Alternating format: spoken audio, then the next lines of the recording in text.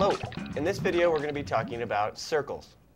Circle questions ask you to use the equations for the circumference of a circle and the area of the circle that are presented at the beginning of every math section. So remember, if you do forget either equation, make sure you look back. And you'll find those equations at the beginning along with a handful of other equations. Now, on your approach, the key to all circle questions is finding the radius. So if you're not sure what to do and there's a circle problem, find the radius, and you'd be surprised at how many circle questions can be solved once you know the radius. One other quick point, if a line is drawn from the center of a circle out to the edge of the circle, a tangent line would be perpendicular to that line. So if you're actually looking for an angle off of the edge of a circle, you can always assume that it's 90 degrees from the radius drawn to that line.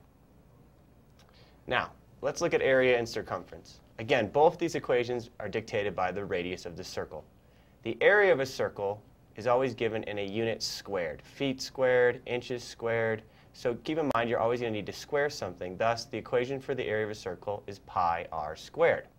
Now, the circumference of a circle is a distance. It's the distance all the way around the circle. So your answer would be in feet or meters or inches. And so again, you only have one radius in this equation, and so the circumference is going to be 2 pi r.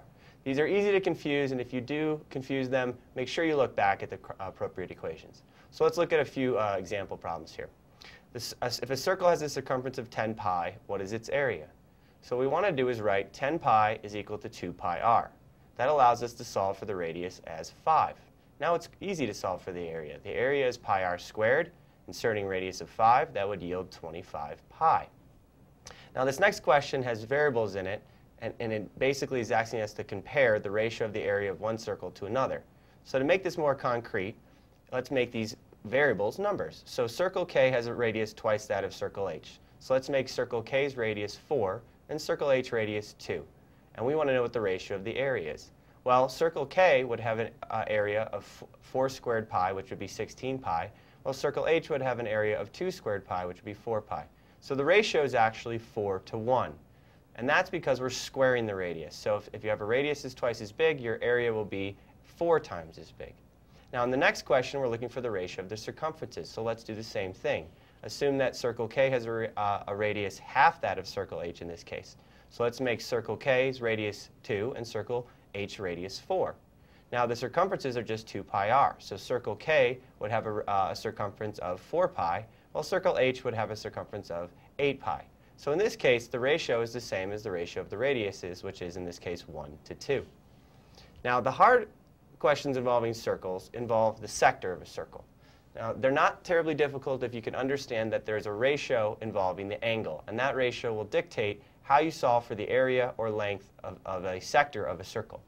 That ratio is the angle that they give you divided by 360. So in this problem below, we say that the angle is 90 and r is 10. Using the angle as 90, we establish that the ratio is 1/4. And what that means is that this 90-degree sector represents 1/4 of the circle's area. Now if we want to solve for the the sector of the circle, we first solve for the area of the circle, which would be pi r squared. In this case, with r is 10, it would make that 100 pi.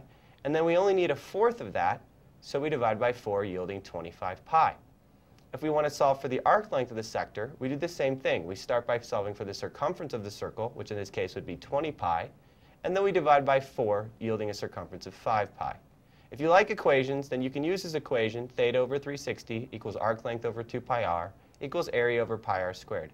Again, all this is saying is that the ratio between the sector area and the circle's area is the same as the ratio of the angle, sector angle, to the 360, the entire angle in the circle. And same thing with the area of the sector. So when you're solving for these, make sure you identify the appropriate ratio between the sector angle and the circle angle, and then go ahead and solve accordingly. All right, hope to see you soon in another one of our math videos.